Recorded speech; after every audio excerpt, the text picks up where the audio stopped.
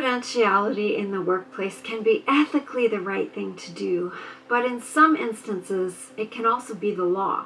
And the law is there to protect the rights of, well, everyone involved. Disclaimer, I am not a lawyer and this video is informational only, so if you need legal advice, please get it from a legal professional. There are typically 3 kinds of information that might need to be kept confidential in a workplace. These are the personal information and circumstances of customers, clients, or patients, employee information that companies collect, such as employee records, criminal records check, sick time, wages, etc., and proprietary information related to that company or organization, like how they get the caramel inside that one particular chocolate bar, or the secret spice recipe of the famous fried chicken, etc., etc.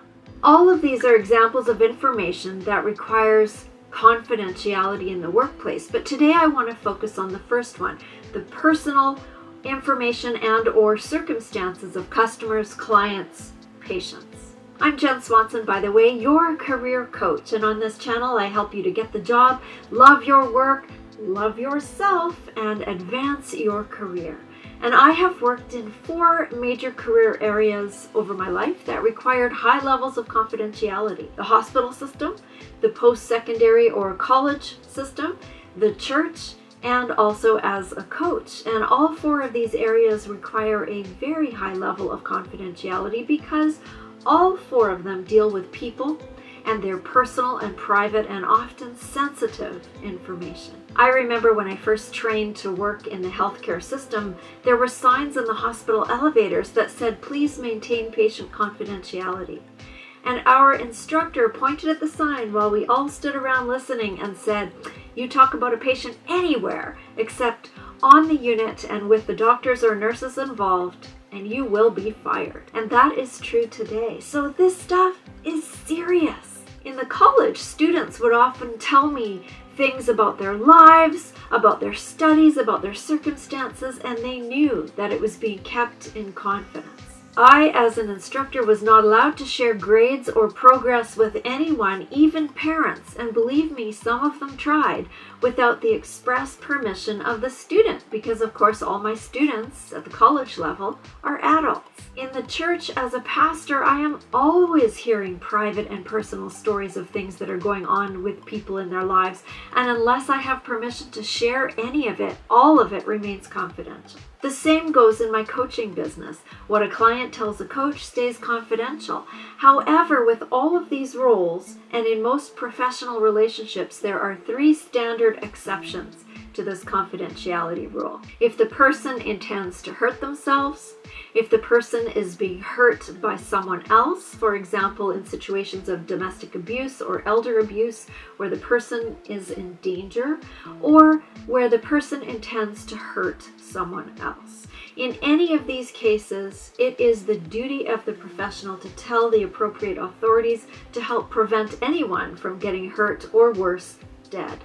It's very, very serious. What can happen if you break confidentiality? Well, if you break confidentiality not for the reasons mentioned just before, then you could be disciplined or fired or sued or a combination of all 3, none of which would be pretty. You could also lose trust. The trust of the person who shared the information with you in the first place, and or the trust of your management and your colleagues. And here is the thing about trust. It takes far, far longer to rebuild broken trust than it does to earn it in the first place, which means that trust is a very precious thing, and it needs to be carefully cared for in any relationship, workplace or otherwise. How to be sure you are keeping confidence. So how to take care that you are maintaining confidence in the workplace? Well, some things are very simple. Don't leave files lying around where others might have access to them or accidentally come across them. Lock sensitive files up. Put a password on your computer. Be sure that sensitive material and session notes are kept where they can't be accessed except by those authorized to. Resist sharing stories or details about your client, customer, or patient or congregant with anyone who isn't supposed to hear them. Be sure, if you are taking work home with you or that you work from home, that you have security measures in place. And if you work in a hospital, never, ever, ever take patient information home with you. Be careful about sharing names or identifying details if you are using examples of situations in other situations.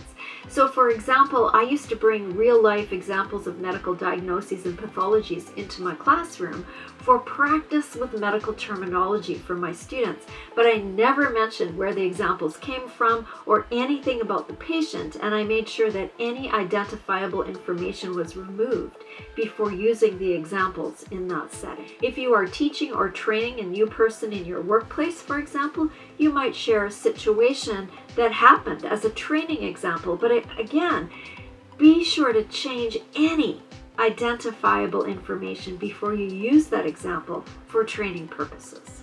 And because I'm in the reminder business, let me remind you that awareness is the first step in creating a new habit. So now that you are aware or reminded of some of the important aspects of workplace confidentiality, you will be more conscious of it. You're welcome. And this topic was a viewer request. So if you have something you'd like me to do on video, leave a comment below in the chat box and I will do my very best to address it.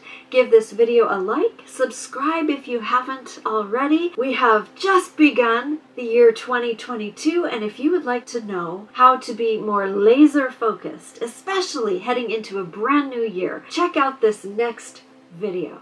Happy New Year, and we'll talk to you soon.